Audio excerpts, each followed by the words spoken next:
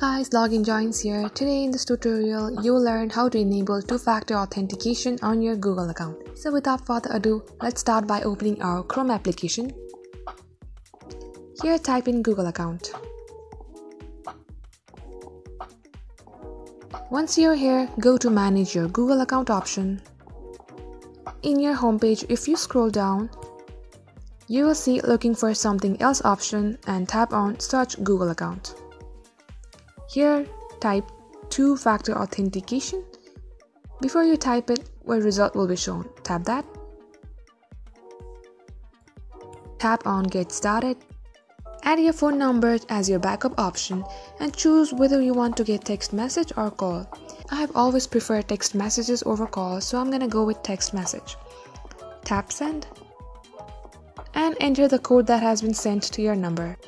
After entering the code, tap next. The two-factor authentication has been enabled and your backup option is text. Tap turn on. Here it is completed. If you want to turn it off, then tap the turn off button and it will get turned off. That's the end for today. Follow our page for more contents. Thank you for watching.